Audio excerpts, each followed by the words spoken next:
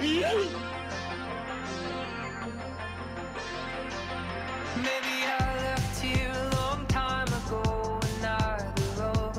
right, good morning, folks. Today is Thursday, March 30th, 2023. Welcome to episode number 334 of the Simply Cyber Daily Cyber Threat Briefing. I'm your host, Dr. Gerald Auger. Let me get centered on frame here. Jeez, first time streaming. Guys, I'm Dr. Gerald Auger, and over the next 45 minutes, me, you, Nicholas Amagors, Duke Norris, Richard Dyering, Anthony Richardson, and so many more of the Simply Cyber community are going to be getting together, covering the top cyber news stories of the day, and I'll be giving my expert opinion and analysis on each of those stories, on what it means to you as a practitioner, or if you're looking to break into the industry, we've got you covered. You definitely will be asked in an interview, how do you stay current in the industry? And guess what? Spoiler alert, this is a stellar answer. Now, before we get into it, I do want to say shout out and love to the stream sponsors who endorse the stream and keep it so I can do quality of life updates and keep you guys rocking and rolling. Starting off with my good friend Eric Taylor. You may know Eric Taylor for such hits as double 50 gifted subs on Monday's show this week, and also spicy hot takes from What's on Your Radar. Eric Taylor, people. He runs Barricade Cyber Solutions, a fantastic company. They are dedicated to helping businesses from cyber attacks and recover from the damage done. Cyber attacks can cause massive issues for businesses and send dedicated, hardworking business owners into turmoil. But Barricade Cyber Solutions knows how to mitigate the damage done by cyber incidents. Check them out at barricadecyber.com. Links in the description below. I got their website on stream right now with me. If you scroll down to the bottom of barricadecyber.com, you can see Eric's calendar. You can even get up with this guy on a Saturday. There is no off limits, no boundaries for Eric Taylor. Click on it, grab a meeting with him. You can meet with him at 4:30 today, although I wouldn't do that simply because we have Simply CyberCon live stream later today. More about that in a little bit. But get on Eric's calendar. Talk about how Barricade Cyber can help you. Also want to say love to XM Cyber, guys. Whoops, hold on. Let me change that screen here. I had a contractor at my front door right before the stream started. Guys, XM Cyber, if you don't know about him, let me introduce you to him. Instead of, hold on, let me introduce you to him. Everybody's business has misconfigurations, vulnerabilities, mismanaged creds, exposures, both in the cloud and on-prem. And typically all you do is see kind of like slices of these things. Oh, we know we've got a vulnerability scanner. We see these vulns. Identity and access management, they handle all the creds. It's a hot mess on fire. And you can't really see how it all interrelates and what your actual cyber risk is. This is where XM Cyber comes in. They've introduced a way for you to address your hybrid cloud exposures. So instead of looking at it in these slices, they actually combine all of those pieces together into a very visually appealing attack graph that allows you to proactively, uncover visually hidden attack paths, security control gaps in your infrastructure, both on-prem and in cloud, and how those two interrelate so you could pivot from cloud onto on-prem, right? Not good. You can actually pinpoint and prioritize. This is where the real value comes in. Prioritize the issues that need to be fixed, clear up those choke points, and give yourself laser-focused remediation. Believe that. Go ahead, visit xmcyber.com. There's a link in the description below to demo their exposure management platform and see what it is that I'm talking about. Also, much love to Panoptcy, but more about them at the mid-roll. Let me move this all the way down to the mid-roll so I don't forget about good old Panoptcy, Brandon Poole's group. Guys, I want to remind you that each episode of the Daily Cyber Threat Briefing is worth half a CP. So don't be shy. Say what's up in chat. Hashtag Team Live if you're here live with us. I see 128 of you at this time. We can do better than that. Those are rookie numbers, right? Let's pump those numbers. So 128, hashtag Team Live. If you're watching on replay, I do love me some Team Replay people. We tried the Simply Cyber Community Challenge, so don't think that I'm dismissing that because I don't love myself some Team Replay. Drop a comment in Team Replay, especially on YouTube. I do enjoy engaging with the Team Replay people in the comments asynchronously. And then, of course, my favorite, Hashtag passive observer. If you're socially introverted, if you've been kind of nervous about how to do networking, if you have imposter syndrome and feel like you have nothing to kind of add or contribute, or that the community is going to call you out or whatever, bump that, push that aside. Take your first step into networking. Type hashtag passive observer in chat right now and watch what happens when the Simply Cyber community gets to know you, gets to meet you. There we go, Anthony Dilka. Good morning, Anthony. First one to step into the light. Welcome, passive observer Anthony Dilka. Also want to give a shout out to my beautiful bride, my lovely wife, who is also a hashtag passive observer in stream from time to time. All right, guys, sit back, relax. Let's get into the top cyber news of the day. Let it wash over us in an awesome wave. From the CISO series, it's cybersecurity headlines. It's Thursday, March 30th, 2023. Flaw found in Wi-Fi protocol. According to a technical paper published by researchers at Northeastern University, the IEEE 802.11 protocol contains a fundamental security flaw, opening the door to attackers tricking access points to leaking network frames in plain text. This exploits a behavior in access points when they enter into a power-saving mode, where they can queue frames to send on wake-up. Attackers can spoof a device on the network to send a power-saving frame to an AP, forcing it to start queuing frames, which can then be transmitted back to the device on a forced wake-up. With this data in a shifted authentication context, the attackers can inject data into the TCP connection. Cisco acknowledged the flaw, but said any data obtained would be of minimal value in a securely configured network. All right, so a couple things. One, ooh, look at this graph. Look at this. Look at this. This is clearly a, like a network traffic basic graph. You see this a lot of times when you're talking about client and attacker, and then in this instance, they have the access point as well. Okay, guys, so this is actually pretty important. Oh, and by the way, Paula Terranova with the 10 gifted subs. What? Did we just become best friends? Yep. Thank you so much, Paula, for allowing 10 other individuals to experience the glory that is being a Simply Cyber community squad member. Way to go, SSD and Matthew Pelkey and all the other ones who had an opportunity to get in on the squads. Thanks, Paula. Very, very generous of you. Okay, so you don't see this very often, guys. Everybody's heard of 802.11, and if you haven't, now you have, and we can say with confidence, everybody's heard of 802.11. 802.11 is the wireless protocol, right? So for wireless traffic to communicate, whether it's in managed mode, which is what most of us are common, or you've done some wireless hacking and you've put it in promiscuous mode, monitor mode, doing packet injections, all of the behavior that is done with that conforms to the 802.11 protocol, okay? Protocols, I'm not going to get up here on too high a horse, but dude, protocols are so important. Protocols allow interoperability of systems. If we didn't have protocols, systems wouldn't talk to each other correctly. And I want to just, I know about the 3CX. I want to just remind you guys, like back in the day, there used to be like we didn't have standards on protocols, so systems really couldn't talk to each other. You started getting kind of like these siloed systems, or systems not being able to talk to each other, or adapters and all this other crap. So when we get like TCP as a protocol, right, like that is what we all use. Now for Wi-Fi 802.11, it's been around a while. It's gone through iterations, 802.11a, B, G, N, X, right? There's been multiple different ones, and it's usually either introducing security or performance improvements.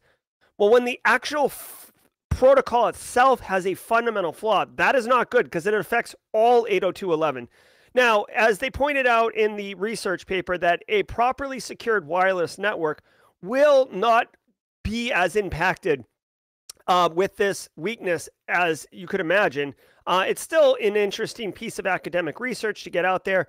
IEEE, I would assume, would want to rectify this somehow. It's just, the thing is, with any change management, you can't just, like what they said was, basically, the way you send a frame to put a, like when an access point goes to sleep, it'll start queuing up traffic. And then when it wakes up again, it'll blast the traffic out. It's basically like queuing the traffic up, right? And that's a performance benefit. Well, I guess the thing is, you can send a frame to force it to sleep, and then you can inject your own traffic into it, so it'll queue it up, and then you wake it back up and it blasts it out, right? It's like basically like holding back a Nerf gun, loading it up with your own, attacker Nerf bullets, and then letting it rip afterwards. Okay, that's fine. Really interesting. This is academic, and like they said in the story, this isn't like we need to burn down 802.11. So don't worry about this. I would be interested in to hear what Cody Kinsey has to say about this. I'd also think you could look for air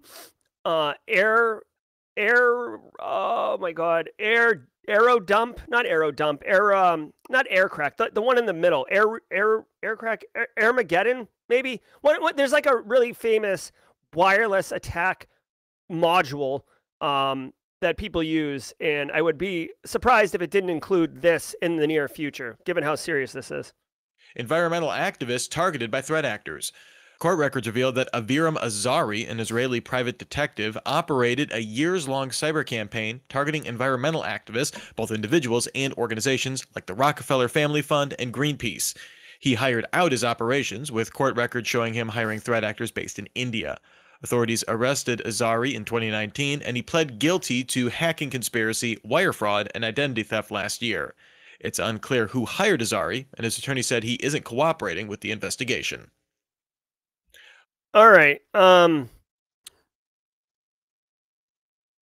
I mean, this is pretty cool in that this is basically like, big time espionage, big time. This almost seems like a collision between hacktivism and espionage.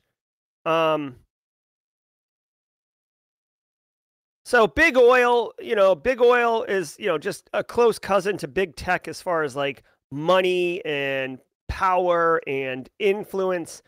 And,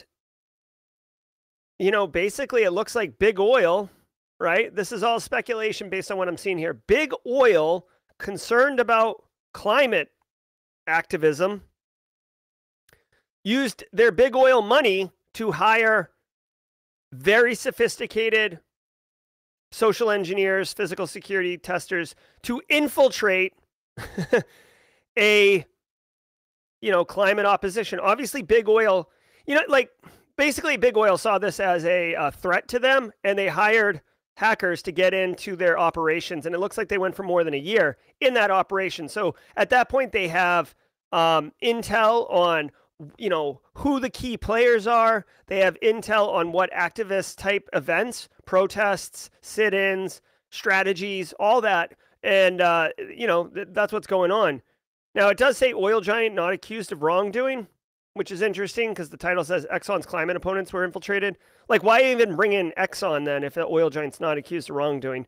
Somebody hired this this group, right? This Azari guy, to hack in and get access to all these accounts and stuff. So to me, this is a very much a well-executed, well-funded, sophisticated cyber, espionage attack. So no surprise. I almost feel like it'd be the equivalent, if you guys are older, it's the equivalent. What's up, Michael Adams and Logric? Good to see Logric, Passive Observer. Guys, this is the equivalent, if you're old enough to remember when big tobacco was like a thing and they were pushing back that cigarettes didn't actually cause you harm.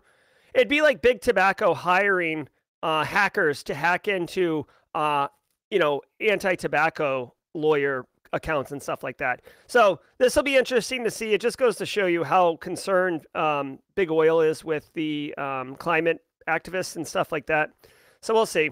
It's a nice little case study on the fact that, if you are at a large enterprise, you've got to be mindful of, your attack exposure, right? This story, unfortunately, is why small businesses say things like, "Oh, we're too small to get hacked," right? Open letter calls for an AI pause. Over 1,000 people signed an open letter calling for all AI labs to immediately pause for at least 6 months the training of AI systems more powerful than GPT-4. Signees include Elon Musk, Steve Wozniak, Stability AI founder and CEO Ahmad Mostak, and Tristan Harris of the Center for Humane Technology, as well as some engineers from Google and Meta. The letter argues a level of planning and management isn't happening, with the industry instead locked in an out-of-control race to develop ever more powerful models. No one from OpenAI or Anthropic signed the letter.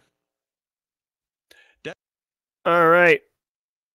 Yeah, and if you guys want to follow along, all the stories are in the description of the show. Thank you, Aaron KG, for the support. Guys, yeah, stop Skynet. That's Peter Lee's nailing it right here. Okay, guys, so all of us know about ChatGPT. All of us have been using it. I've been using it. I used it yesterday, like multiple times.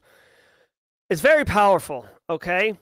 Now, these signatories are influential people, smart people, thinkers, and they're saying a pause for at least 6 months. And I guess it's to wrangle in what would be a methodical, deliberate way of moving forward with research. I am very, very, very sad to report, first of all. Shall we play a game? There's a big problem here. Okay, and I said this, like, not that I'm some type of freaking, visionary or anything like that. I'm not by any means. But I said this when ChatGPT launched, right? I've been doing this stream since before ChatGPT blew up. I said this the day it blew up, okay? You cannot put the genie back in the bottle. You cannot put toothpaste back in the tube. People have seen what this technology can do, and they want it. They use it. There's like 1 million videos on YouTube. How to make $1,000 with ChatGPT. How to start up a business with ChatGPT. How to run an Instagram account, Pinterest account, Etsy account. How to make money, right? There's a massive wealth disparity right now, at least in the United States. So people are looking for any way to get paid, especially, in this kind of gig economy, hustle economy. And when this tool is out there saying, bro, like, we can do this, and people are demonstrating it, okay? I'm just talking about individuals. I'm not even talking about businesses yet. People aren't going to want it to stop. Second of all, businesses, like businesses, are all about, I don't know, let's guess. Straight cash, homie. Thank you, Randy. Straight cash, homie. If businesses can leverage ChatGPT to write marketing copy, to do sales, to generate stories, scripts, blog posts, write a compelling testimonial, right? If it can all do this, and you know what ChatGPT costs? I don't know, a couple bucks a month. I don't even pay for the full version. It's probably like 10 bucks a month, 20 bucks a month, whatever it is. Do you know how much one employee costs? I got news for you. Significantly more than 20 bucks a month. And you need more than one employee to do all the tasks that ChatGPT does. So businesses that are driven by money aren't going to want this to go away. Individuals who are trying to scrape by and dig out of debt or whatever, like whatever their situation is, they're not going to want it to go by. And by the way, the companies that are making the AI, there's a little bit of a competitiveness going on in there. They're not going to want it to go by. So here's my thing. I appreciate that these 1,100 thinkers want us to put a pause on it because it's basically outpacing our ability to think through what is going to be the impact of having this AI as it gets smarter and faster and more widespread. But I don't think any amount of signatures are going to stop it because there's too much money in it. It's like literally, like, here's what you're suggesting. You're suggesting that, hey, like, everybody stop doing it except these people over there. And those people are now going to have a competitive advantage because they're going to be moving forward while we're waiting for 6 months, right? And I know they listed out a couple people, and it isn't it's not exactly all wealthy people, but, Elon Musk and Steve Wozniak, I mean, they don't need money. You know what I mean? So again, at the end of the day, the power of ChatGPT combined with the power of money is the reason the genie will not go back in the bottle. We'll see where this goes. To me, this is just, I mean, this isn't even a cybersecurity story, frankly, but this is not, it's too late. Basically, it's too late. This is too late. Servicing giant exposes financial data. The firm NCB Management Services sent out breach notification letters disclosing a cyber attack it detected on February 4th. According to documents filed with Maine's Attorney General, the attack exposed personal data on just under 495,000 people. This included names, addresses, phone numbers, driver's license numbers, social security numbers, credit card numbers, and routing numbers. The company claims it obtained assurances that the third party no longer has any information on its systems, indicating it paid some sort of a ransom. This appears to target closed credit cards originating from Bank of America. Bank of America will provide victims with 2 years of identity theft protection. And now we're... Well, 2 years of identity theft protection. Thanks. I mean, think about, like, okay, so the people who were exposed in this are people that have debt that is past due. Debt buying companies buy debt that is past due, right? So, like, let's just say, like, I owe $1,000 on my Chase credit card, and I don't pay it for 90 days or whatever. And Chase, they're going to add fees and fines and all this other crap. But at some point, Chase is going to write it off their book, and they're going to sell it to a debt giant, okay? Now, what does this mean?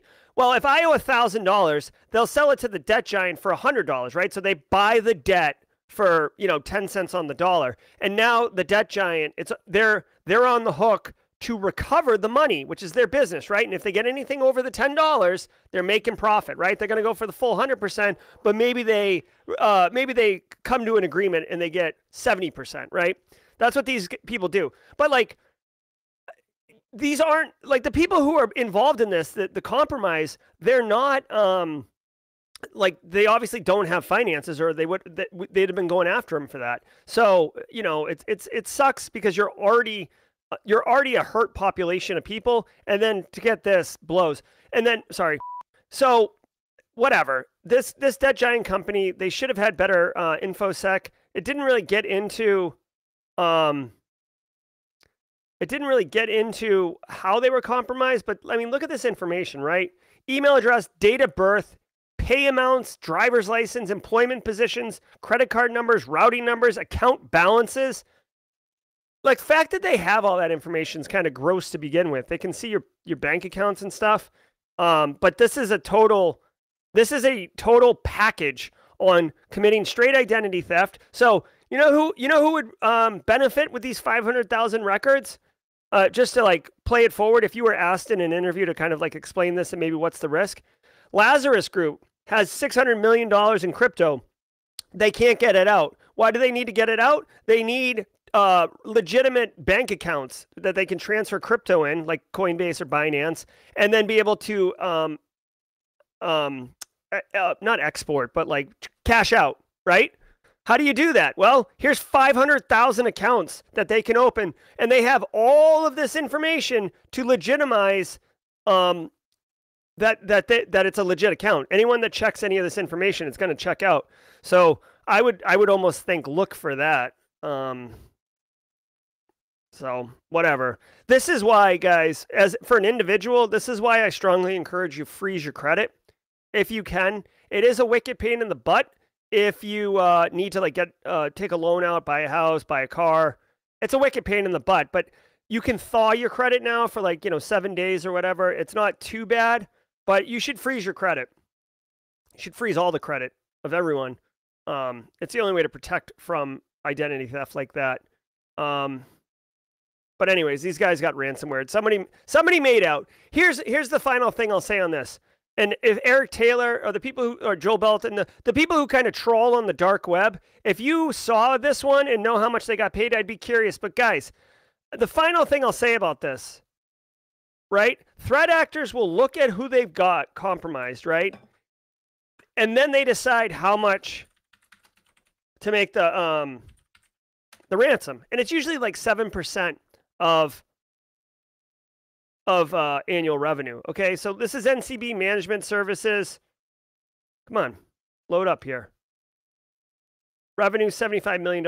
I can't imagine. 75 million. So 10% would be 7 million. 7% would be, like, whatever, a roughly $4 million, $5 million. So some threat actors probably got north of $2 million easily North of $2 million easily. So, and, 500,000 people got screwed. From our sponsor, Trend Micro. Cybersecurity is not just about protection. It's about foresight, agility, and resilience. Navigating a new era of cyber risk demands evolved strategies, new frameworks, and integrated tools to equip security teams to anticipate and defend against even the most advanced attacks. Trend Micro, the global leader in cybersecurity, is bringing the cyber risk conversation to more than 120 cities around the world in their latest Risk to Resilience World Tour, the largest cybersecurity roadshow of its kind. Find the closest city to you and register today to take a leap towards a more resilient future. Head to trendmicro.com/CISO series. Google. All right, it's the mid-roll. Yes. All right, I want to take a hot minute and thank you for being here, chat. We're at 208 people. That's a great crew. I see a lot of support in the comments, in the chats. Shakira, I'm glad that your frozen credit saved you from identity theft. Well done. Thank you to the stream sponsors, Barricade Cyber, XM Cyber, and my good friend, Brandon Poole over at Panoptcy. I didn't tell you about Panoptcy before, but let me take a hot minute and let you know that Panoptcy Security services businesses of any size. And the one service that I want to tell you about is their Quantified risk assessment methodology. Now, many of us, when we just say risk assessment, or if you've taken the GRC course, you know about risk assessment, but that's a qualified technique that I teach you in the GRC class. This is where you have like heat maps and low, medium, high. A quantified risk assessment uses evidence-based information and outputs statistical ranges on risk exposure and return on investment, right? So the easiest way to say it is like, at the end of the day, you have between a 22 and 28% chance of getting ransomware attacked this year. If you do invest in privileged access management or network segmentation, which would cost between $20,000 and $40,000, you can reduce your risk down to 12 to 18% of risk exposure to a ransomware attack. Okay, quantified risk assessments take more time, they cost more money, but they give you way more actionable intel. So if you do it once, you can kind of ride the coattails for about 2-3 years. All right. Thank you, Panoptcy, for your continued support. And me making up the marketing copy. I swear to God, Brandon Poole just wants to support the channel. I haven't heard from him since he sent the support. Guys, if you don't know about the newsletter, I send out an email on Mondays. I send out one in partnership with Codename Purple on Wednesdays. Let me know in chat what you think of the Wednesday email. It's industry-specific threat intelligence that you can use and tee up for the industry that you're working on. Or if you're going to interview for a company, use it, right? You're going to go interview at an energy company, read the energy one. You're going to go interview at a transportation logistics company, read that one. You know what would be really interesting to the person interviewing you? If you knew something cyber related in their industry, it will resonate, it will make you look like even more of an all-star than you already are. Take advantage, sign up. It doesn't cost anything. I'm like emphatic about it. All right. Simply Cyber Community Challenge. My friend Joseph Dunmore yesterday picked up the baton and ran with it. Jojo, I loved connecting with you. I hope all of you found Jojo's post on LinkedIn and connected with both Joseph Dunmore, as well as everybody else who commented in the comments, including you. Build your own network, people. Jojo, who are you going to tag? Let us know in the chat, Jojo, who you're going to tag. While you're doing that, it is What's Your Meme Thursday. Mods, please keep an eye out for Jojo. If we don't get some... Oh, Alicia Jerry. All right. Alicia Jerry, you're on it. Guys, it is What's Your Meme Thursday. Dan Reardon, a.k.a. Haircut Fish, comes up with a couture meme every single Thursday. I don't get to see it beforehand. I mean, I see it, but I don't get any input on it. If you're familiar with the show Home Improvement from Tim Allen from the 90s, you might recognize this one. It's all about more power, more RAM, more. There we go. Thank you, Haircut Fish, Dan Reardon. Thank you so much for the continued excellent What's Your Meme Thursday. Alicia Jerry, I look forward to your post. Jared Matthews with 2 interviews today. Yes. More. That's right, Peter Lee. Love it. All right, much appreciated. Guys, let's send some good vibes. Let's send some good vibes to Jarrett Matthews today. You got this, Jarrett. Go crush it. And Jarrett, I just want to remind you, Jarrett Matthews, if you can, stay through to the end, the jaw jacking, and I'll show you the SOC analyst Q&A interview video I have that has been really well received. Warns about spyware 0 days. In a blog post by Google's threat analysis group, researchers disclosed it began tracking over 30 spyware vendors working with government actors. The post says these countries would otherwise not be able to develop similar spyware tools on their own. The post also details 2 targeted campaigns using 0-day attacks against Chrome, iOS, and Android. One used an iOS remote code execution flaw to send links over SMS that ultimately delivered a GPS location ping back to the attackers. Another targeted multiple flaws in Samsung's internet browser to install a full spyware suite on the device. Google reported all vulnerabilities in the report to impacted vendors who have patched the issues. All right, just looking here. The exploit chain tag recovery was delivered to the latest version of Samsung browser running Chromium 102. Okay. So, you know, it's kind of interesting here. They're saying that commodity malware, right, commercial spyware, commodity malware, right, is exploiting 0 days. And I would also encourage you to go check out TAG, the threat analysis group at Google. They do excellent work. I'm going to go ahead and drop a link in chat. Definitely worth a blog post read. Spyware vendors use 0 days and end days against popular platforms, okay? According to the news article, basically, they're like they can target, you know, up-to-date Samsung devices, specifically the browser on the device. Samsung obviously rolls their own version of some type of Chrome browser. I'm sure it's so that they can, you know, harvest the data that you're putting in there if they have control of it themselves. But there are vulnerabilities and weaknesses in there, and commercial spyware is exploiting it. Here's the deal. If you're in the business of selling spyware, right? How are you measured? How can you sell your product, right? Guys, I'm like really, really hot on think of the business of it, okay? Because guys, at the end of the day, it took me, I'm 43. It took me like 40 years to figure it out. Great cash, homie. It's all about money. It's all about money. You trace anything back, it goes to money, okay? With some exceptions. Activism is one of them. But if you look at why the people who are, you know, there's money on the other side of it, okay? So here's the deal. You're a spyware company. You're selling it to governments, law enforcement, criminals, whoever your client base is. How do you measure your effectiveness? On how successful you can deploy it. If you can say we have the ability to compromise over 100 different devices, we have exploitation in 75 countries, right? Like these are metrics that compel someone to say, I will use your spyware and I will pay for it. It's commercial. They're trying to make money, people.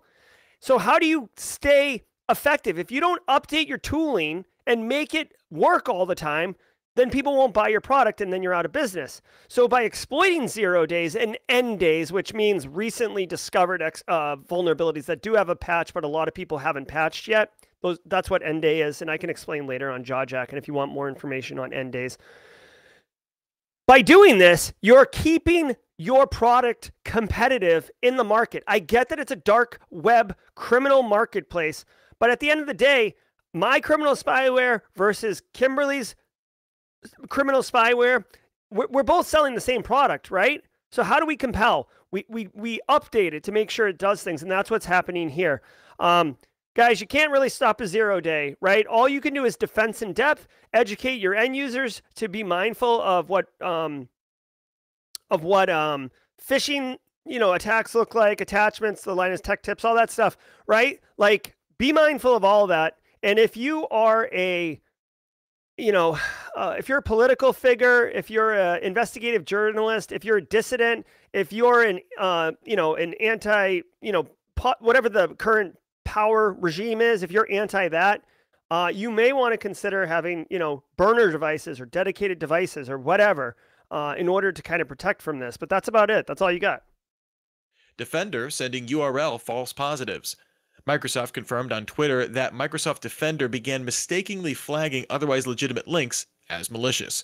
The company also said that... Hey, really quickly here, Rishiklish Bungaj. Yeah, the ISO 27001 is a paid document. You can't, please, like, don't ask for pirated material in here, okay?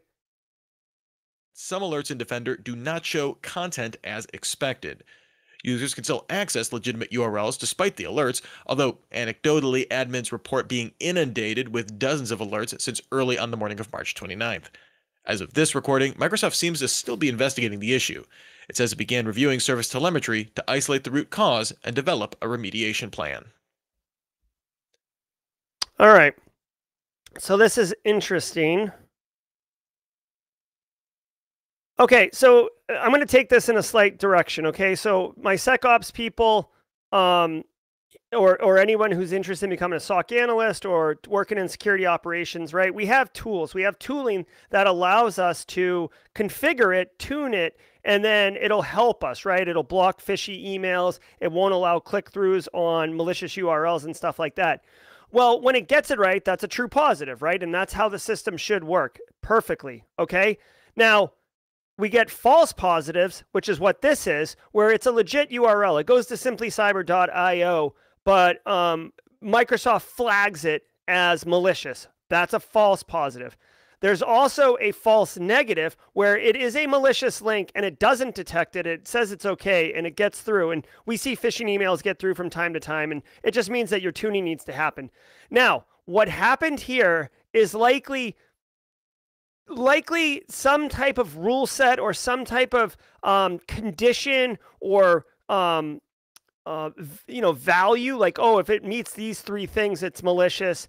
And maybe that value got downgraded to like 2 things or 1 thing, or something about the URLs was kind of fishy. Like maybe it used a puny code. If you guys have heard of puny code, threat actors are using puny code in order, which is basically like, you know, the German letter. If Doris is in here or Gregor, I'm going to butcher this, but like the German, like E with the 2 dots or the U or whatever, you know, or the U, like I think in Belgium or something, like the U, right? Like whatever that is. And my apologies for being like an ignorant American if I'm saying those wrong. Like threat actors will put those in. So instead of Bank of America, it's B and then the A with the 2 dots, NK of America, and they'll get through. But that is like a tall tale sign of a malicious URL. So everything I'm trying to tell you right now is that Microsoft Defender was tuned in some way to flag those URLs as malicious, and these were false positives, okay? So, you know, Defender's going to need to tune it up a little bit more, but we see this in the environment all the time. And the final thing I'll say about this to tie it to something, and we saw this with the SOC Analyst Home Lab, you might think in your mind, thanks for the sub, Pankaj, like you might think in your mind, oh, like this is bad, block it. This is bad, block it. Well, what you really should be doing, and you should share this at a job interview, is you should configure a rule to detect it and then monitor it. Yes, some malicious stuff can get through, some bad stuff can get through, but by looking at it first and detecting it, you can validate that the rule you're writing is a high fidelity rule, meaning it catches bad and it allows good to go through. If you write some brittle, janky rule that basically is going to block everything, it's not going to work. The business is going to choke on it. And the final thing I'll say, this is why DLP or data loss prevention fails in like every organization I have ever seen. If you're in chat right now and you've tried, if you've ever worked on a DLP project or seen DLP get rolled out at a business, let me know in chat if you ever saw it work right. I've seen it 3 times in my own professional experience. And guess what? 3 times it failed. Basically, you turn it on, everybody freaks out. You throttle it back, everybody freaks out. You basically turn it off, and everybody's like aces. And then you basically have a nerfed DLP solution that you're paying for that isn't blocking or isn't detecting anything going out. It's a mess. That's what's going on here. You know, whatever. Give me some snake eyes. It's been a minute. Snake eyes, the more you know. Doink, doink, doink, doink. Christopher Cahill. Hold on one second. James K says that it worked right. Interesting. Yeah, it's very rare for DLP to work. API attacks up 400%. That finding comes from Salt Security's State of API Security Q1 Report 2023, which found the increase over the last 6 months. Of these, 80% occurred over authenticated APIs. Digging into the report, 17% of survey respondents saw an API-related breach in the quarter, while 94% experienced security issues with APIs in production. This resulted in 59% of respondents saying they slowed new application rollout. Just under half of all respondents said API security had reached C-level discussions in their organization. Okay, guys, this shouldn't be as a surprise to anyone. APIs or application programming interfaces, they allow software to talk with software, right? So when you have any app that interfaces with any other app, they use an application programming interface, right? This is how automation is done. This is like if you write a Python script to auto post to Twitter every time Elon Musk's plane takes off, and you pull that from a public database and then craft it up and then send it, you're using an API to interface with that database, and you're using an API to interface with Twitter, which, by the way, Twitter is now charging for API interfaces. But anyways, there's APIs all over the place, right? You're exposing part of the functionality of an application to allow extension, to allow mods, to allow the community to integrate with it, right? This is like Zapier, Z-A-P-I-E-R, Zapier. Their entire business is literally about connecting APIs to APIs in a very easy way for anyone to digest. Tines, T-I-N-E-S, Tines is a business that does that. It's like a whole market's around this.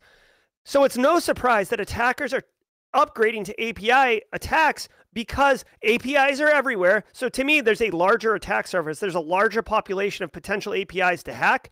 And they're more successful because sometimes APIs are misconfigured. Sometimes API secrets are left in public repo codes like GitHub and stuff like that, API secrets. And basically you can just attack and get into that. If you're doing bug bounties, to me, this is an indicator right here that maybe you should focus on APIs if you're doing bug bounties. Clearly the attackers are doing it. So the bounties are probably going to go up, and clearly attackers are being successful. So there's probably a rich attack surface for security researchers. I don't know why I did air quotes on that, for security researchers to, get paid for bug bounties. So definitely look into that. I know Alyssa Knight, she's really focused on, night studios and content production and movie studio stuff, but she, has done a ton in the API security space. I don't know. I think she wrote a book on it. That still may be valuable. APIs are really, really fun, but you can't, there's a lot of attack surface, guys. Plus, not everybody's logging how APIs are being called and stuff like that. So you can do all sorts of fun stuff. Cybersecurity education bill passes in North Dakota. The U.S. state of North Dakota has passed a law requiring schools to teach cybersecurity in classes, all the way from kindergarten to grade 12. A plan for the classes must be approved by July 1st, 2024. It's the first U.S. state to require cybersecurity classes. Work on the bill began back in 2015. In addition, the state will also offer all residents of North Dakota online classes in cybersecurity, networking, and programming. Okay, heck yeah. So, the 4th grade class that watches this stream, yes, all right, I love it. You guys are already ahead of the curve, but way to go, North Dakota. I got to tell you, gun to my head, I would not have thought North Dakota would have been the first state to do this, lead the charge. Nothing against North Dakota. I got mad, love for all the U.S. states, but I wouldn't, North Dakota is definitely not on my list. Guys, I have been quietly championing, like STEM, science, technology, education, and math. Is that what the E stands for?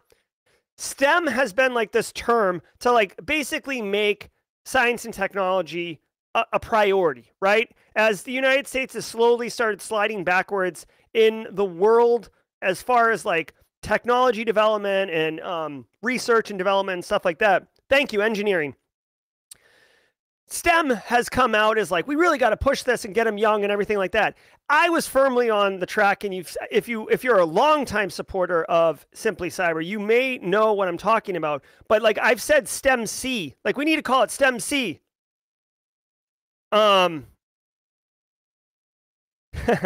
STEM C, right? Get cyber in there, and that's what they're doing. Guys, they're introducing it at the elementary and middle schools. I love this. I love this. I love this. I love this. It's, hold on. Cybersecurity education in high school. Love it, love it, love it. Yes, in middle school, I love it. I love it. I love it. Thanks, Finn Frock, for the dub. High schools are going to be doing it as well. I love this. I hope the final thing I'll say about this is I hope this is a trend. I hope other states get on board with this. I would love to see a federal, kind of cyber core curriculum. I'd love personally to be part of a committee that helps define what learning objectives should be part of this curriculum. I would love that. I would love that. If anyone from the if anyone from the state or from the federal government that would be involved in this is looking for another committee member, I'm on board with this. This would be super, super cool. I'm so pumped about this. Guys, we talk about the career workforce gap and all these other things. Like, this is part of it, guys. We have to get them. It has to become part of standard living. Everybody is using the internet every single day. We're all integrating with technology all the time. You cannot be passive and pretend that like cybersecurity is someone else's problem. It's not.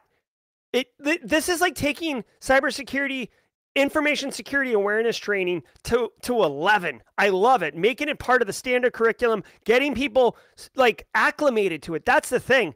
Once you know, like, you can make way better informed decisions. I'm all on board with this. Imagine little young Carl. Fourth grade Carl getting educated on this stuff. Yes. And this isn't even about like joining the workforce. Yes, you'll learn some of that. But to me, this is basic, fundamental, protect yourself knowledge, right? Look before you cross the road left and right. Also, enable multi-factor authentication on all your social media accounts and don't reuse passwords, right? Those two things should go hand in hand. You feel me? Yes. Way to go, North Dakota. We expect our users to be perfect security responders, even... Well, maybe we do, Steve Prentice, but in North Dakota, no doubt. Real quick, I got a couple things to share with you. If you were here just for the news, I love it. Don't go anywhere because I got two really cool things to share with you. I want to thank all of you for being here. Really quick, Dan Reardon did comment. He wanted me to share that... it's Tim the Toolman Taylor. I'm Jerry the GRC Auger. Jerry the GRC Auger. So thank you, guys. I want to share a couple quick things with you. Very important things, okay? Check this out really quick. Today is March 30th, 2023. Come on. Today is the beginning of Wicket 6. You can go to wicket6.com. Wicket6.com for more information. This is a 24-hour global hack event. Jack Scott, our very own Outpost grade Jack Scott, longtime Simply Cyber community member and co-author of the book that I authored, with Jax, is the MC of this event. Go check it out. Haiku, one of the companies I work for, has built a custom range with an exclusive badge that you can earn. Being part of this Wicket 6 event. Way to go to Cat's Eye, Play Cyber, Wicket 6 Cyber Games. Mary Galloway was on 2 weeks ago talking about this event. It's finally come. Go check it out. Be part of it. It's going to be wicked cool. So thank you very much to all the individuals at Wicket 6 doing all that great work. Guys, I also want to tell you, if you're interested, hey, if you were here just for the news, thank you all so very much. We'll see you next time. We're going to spend a few minutes jaw-jacking. Later today at 4:30 p.m. Eastern Time, I am doing a live stream. I do a live stream every Thursday, normally with a guest from the community, from the cybersecurity industry, sharing their thoughts and everything. InfoSec Pat, the YouTuber who does penetration testing videos on YouTube, very good guy, very good content. He was my guest, but he's a practitioner, and he got called to an engagement last minute, so he had to cancel. But this is perfect, because it's been a few weeks since we held our initial Simply CyberCon live stream. We are putting on a conference. The Simply Cyber community is putting on a conference. It's going to be sick. It's Wednesday, November 8th at 11 a.m. to 5 p.m. We're going to have 2 tracks, events, speakers, merch, like raffles, giveaways, good times, mentorship, LinkedIn roasting. It's going to be bomb, okay? It's been a few weeks. It's time for an update meeting. We have key people who have taken on key responsibilities, leading certain efforts, marketing, sponsorship, website, Discord, speaker tracks, okay? This is today at 4:30. If you're interested in the Simply CyberCon, come at 4:30. I'll have the people who are the leading different functions of the conference on stream with me. We will share updates on what we've been doing. And most importantly, I am so big on community involvement, community integration. I don't do Simply Cyber for me. I do Simply Cyber for you. So it's vitally important to me that you get to have input and feedback and constructive input on what this event looks like. Guys, this is a massive amount of work. Putting on a conference isn't like you push a button and it happens. It's a lot of work. And if I'm going to put in the energy, if the other leaders are going to put in the energy, I want to make sure that it delivers on value. So we'll be soliciting feedback from you in chat. I hope you can join us. I hope you can be part of the solution. Thanks, Joel Belton. So 4:30 on LinkedIn. Go ahead. I'll share a link here. I'll share a link here. What the crap? I'll share a link here. Let's do this. For this is Simply CyberCon. Come join. Now, check this out. I got a wicked sick update, okay? This is... Okay, hold on. Let me go to this scene. Guys, check this out. So, many of you... Well, let me just... For those who don't know, I have... I'm working on a course right now. It's going to be called Cybersecurity 101. And I might do Cybersecurity 102 also. But here's the deal. I think I might just make it one course. It is going to be a very comprehensive course. Like it's going to be the equivalent of an entire college semester of content. And the idea behind it is when you're done taking this course, no prerequisites, obviously that's why I'm calling it Cyber 101. When you're done with the course, you'll have a very good understanding across the entire industry. And I'm going to make it a focus to make sure that different jobs in the industry are covered at a depth enough that you'll understand what they are. Because I always get the question, oh, I want to work in cyber. What do I do, Jerry? And the next question is, well, what do you want to do? Well, I don't know. What do I want to do? Right? Well, here, let me develop a course where you're going to learn a million different things that are important and relevant to information security, but then also all the different roles. So when you're done with the course, you'll have the knowledge to say, okay, I want to be a malware analyst. Let's go. I want to be a SOC analyst. Let's go. Now, that isn't news to everybody here. That was something I've already socialized. Here is the update. All right.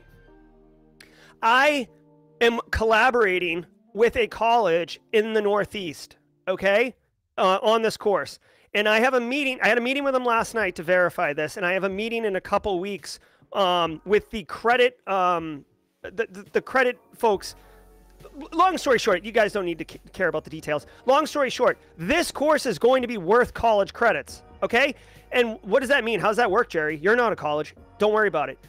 In the GRC Analyst Masterclass, I actually have all the content, and then as a bonus material, I have exactly how to get a GRC analyst job, right? I figure if I teach you all the stuff, why not give you a job?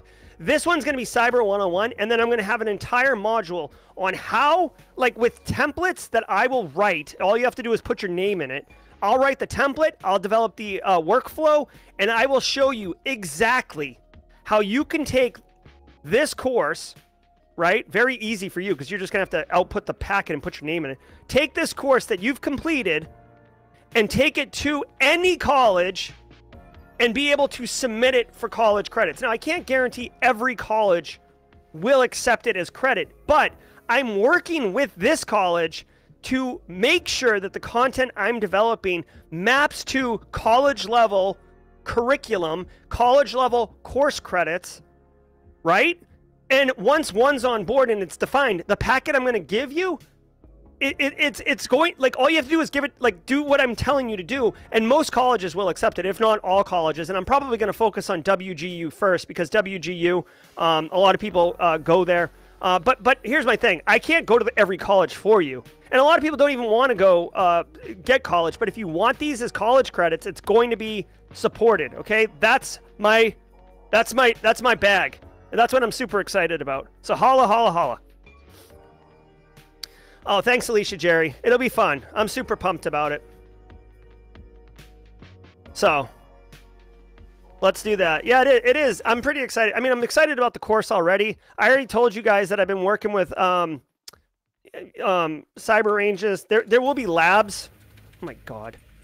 There will be labs inside the course as well. I have like, I don't know, eight or 10 labs. Yeah, so super exciting. Super exciting. Exhausting, but super exciting. All right, if more states do initiatives like this, it will lower costs, so it's worth it. Yeah, definitely.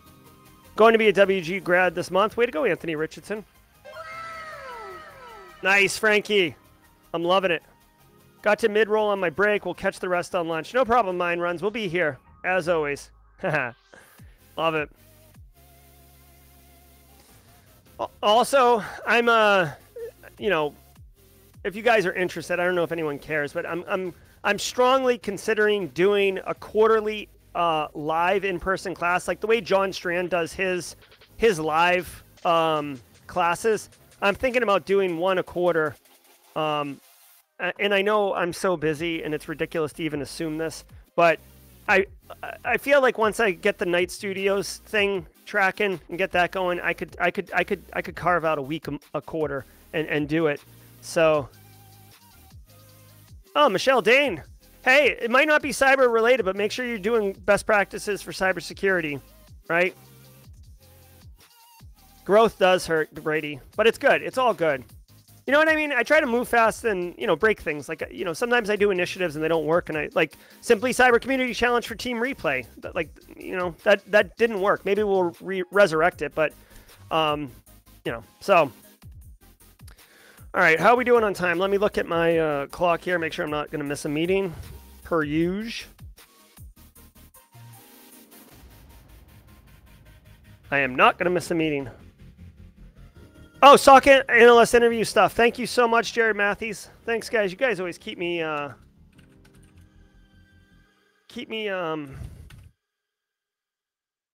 the ball here. So check this out. Here's a link. This is my website. This is my blog. So Jarrett Matthews.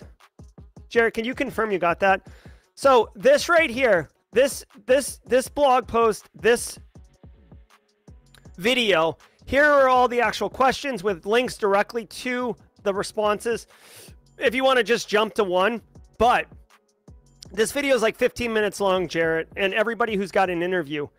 I cannot guarantee you that you'll be asked these questions on your interview. And this says SOC analyst interview, but the questions are kind of generic, right? So like some of them are SOC analyst, but some of them are just regular cyber. So they'll apply to any job. I have had more than a dozen people tell me that they got asked several of these questions in an interview and that this video helped them answer it correctly, confidently, and just dominate. And in many instances, they got the job. Again, I can't promise you a job. I can't promise you they'll ask these questions, but I didn't choose these 12 questions randomly, okay? I did a bit of research on them. So get up on that. Yeah, Sean Washington knows. I'm not making this up, guys. I don't lie. So go out there, Jarrett Matthews. If you can, take a minute, review those things, please. And bring back some good news, man.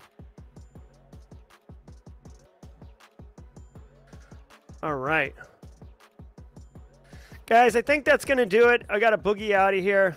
A lot going on. The lab, I think that's what we might call it. The Simply Cyber Lab presented by Barricade Cyber Solutions